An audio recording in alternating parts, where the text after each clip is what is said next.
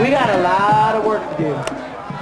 And I'm looking at this sign before me and it says, 9 years of war and I still can't believe we still have to protest this ish. My sentiments exactly. We are tired of this. We've had enough. We want our folks to come home. 7 years later, we still, need to change our U.S. foreign policy and bring our troops home. We need to end the occupation of Iraq, Afghanistan, and Palestine. Stop the spending tax on the Middle East. No drone strikes in Pakistan. I mean, enough is enough.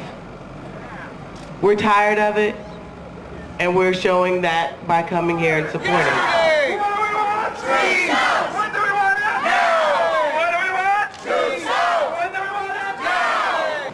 Hi, I'm John Grueschow, and I coordinate the Military and Draft Counseling Project, which is a part of the War Resisters League Portland chapter. War is hell. War is a cowardly escape from the problems of peace. All wars are fought for money. That's actually a quote from Socrates.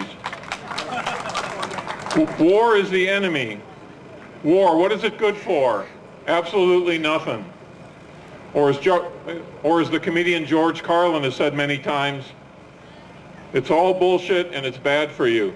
War is not glamorous or glorious. It's not an adventure. It's not God's work, and it's not a video game. War is not a passport to adulthood, as recruiters used to say, and it's not a passport to citizenship. It's not the best way to get to college or to get job training. I want to really impress upon you all the importance of outreach to young people around this issue, the importance of counter-recruiting work in public schools. As Eugene Debs once said a long time ago, I would no more teach children military training than teach them arson, robbery, or assassination. Yet we have military recruiters in all of our public schools, all throughout the country, all telling kids half-truths and lies, trying to convince them to sign up for the military, bribing them with money for college and promises of job training, travel and adventure, and that kind of thing. The Military and Draft Counseling Project, along with Recruiter Watch PDX, try to do outreach work to students in the schools. We stand out in front of Portland high schools and pass on information to schools in the mornings. We need help with that. We buy ads in student newspapers. We need help organizing that. We speak in classes sometimes, and we lobby the Portland School Board for better policy around military access. We need help with all those things, and it's really important. I saw a bumper sticker the other day that said this: the problems we face will not be solved by the minds that created them. We really need to reach out to our young people because they're the future, and they're the ones who are going to be making future decisions about whether our country goes to war or not. We need to dispel the myths about that war is glamorous and glorious, and we need to give students the support and the information they need so that they can make good decisions in the future. When do we want it? Now! When do we want it? Troops out! When do we want it? Now! What do we want? Troops out! When do we want it? Now! What do we want? Troops out! When do we want it? Now! What do we want? Troops out! When do we want it? Now! What do we want? Troops out! When do we want it? Now! What do we want? Troops out! When do we want it? Now! I'm Mireaya Medina. I'm a program director with the American Friends Service Committee. The main thing that I do is a youth program called United Voices, and what we do is we work with young people, especially marginalized youth, youth of color, queer youth, all forms of youth, to work in counter-recruitment and peace activities. One thing that we're really trying to work on is getting youth free of militarization and military-free schools. So it's something that's very important. If people want to enlist, let youth go and enlist themselves when they turn 18. But we don't need military recruiters inside of our schools militarizing our young people. We meet every Thursday at the American Friends Service office, so if you know of any youth that would like to learn about activism or mobilizing folks in the peace movement when they are young and growing into adulthood, then please send them my way. We work very hard. We create a zine. We travel. We teach workshops. Well, actually, I don't. The youth do. And we have some other youth, but these are some of the youth that I work with. Again, we are called United Voices from the American Friends Service Committee, fighting militarism all over the world, one youth at a time.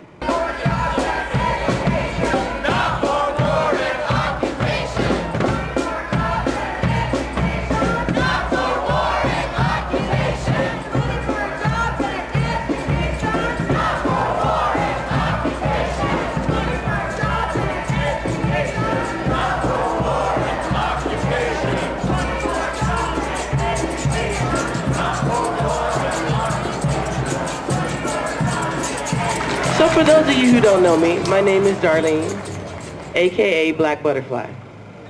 I'm a spoken word artist, community activist, youth advocate, guerrilla theater facilitator, you name it, I do it. I'm going to share some spoken word with you. My people, my people, my people are. My people, my people, my people are. Trapped behind enemy lines, know everything ain't fine. These folks keep messing with our minds. Got my face pressing up against this grate and it's tearing up my face, but freedom is on the other side, I can taste it. I said freedom is on the other side, I can taste it. See, we are in a system of things as far as the pendulum swings from left to right, trying to bring some dark places light.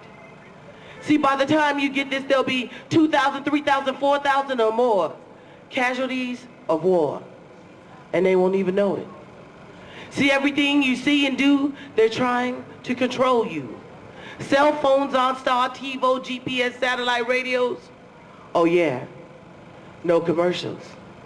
See, we live in the highest unemployment state, and Bush had folks donating $2,000 a plate, and we didn't line up the fences of UFP. What happened to all the revolutionaries? See, wasn't that you standing next to me at the Panther exhibit? Oh yeah, that's right. Some of y'all wasn't with it. But we are still reaping the benefits of it.